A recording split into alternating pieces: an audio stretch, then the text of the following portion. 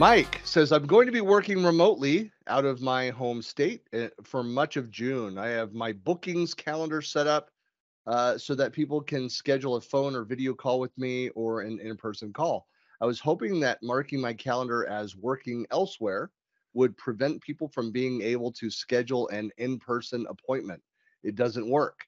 If there's an easy way to mark my calendar as unavailable for in-person meetings, but I am available for phone or video calls. I'm aware I can do this in the bookings app, but is there a setting where this would be easier to do through my calendar or a setting in bookings? Wouldn't that be nice? That would be a lovely thing.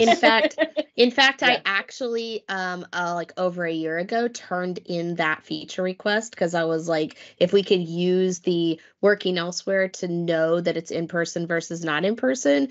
But no, I can tell you that after much deep research on this topic, no. I've used a different app for that. Which is unfortunate, like they're forcing us to go use other apps because they're not meeting the need. And I think I put in this, that might be my suggestion about create 2 different services. And, so here, if you want an in-person meeting, here's the calendar. But I too have gone to an outside service to do that because it's been a little fickle lately. I don't know what it is. And just I said that my outside voice and not sending the Teams meetings and things that people, signed up for, they're not getting the notifications.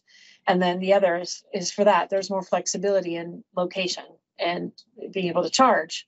That's the other thing. Now they're talking about monetizing, adding monetization to Power Pages. I'm hoping that we can start doing like bookings with, you want to book me for a coaching, private coaching session. Here's the cost, and when they book, they pay. That would be lovely, but they don't have that yet either. Nope. Yeah, this is again my answer to this is like all of you is a separate service for doing that and different calendars for different things. And yeah, it's unfortunate for internal stuff. I'm just so my calendar looks much more restrictive because my only option is to block it so they know that I'm not available there. Well, I work remotely anyway, but same scenario. And then I push for me, Calendly that I use, and I have 5 different calendars set up in Calendly depending on the type of request. Yeah. In fact, I was running into some issues with Calendly today because it was not. I have out of office.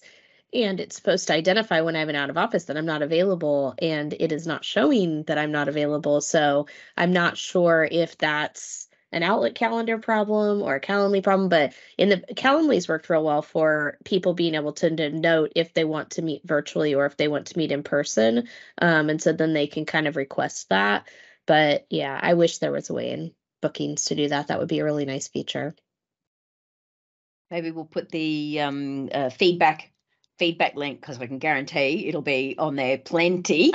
Let's go vote. We'll all go vote it up and push it up and try and help them.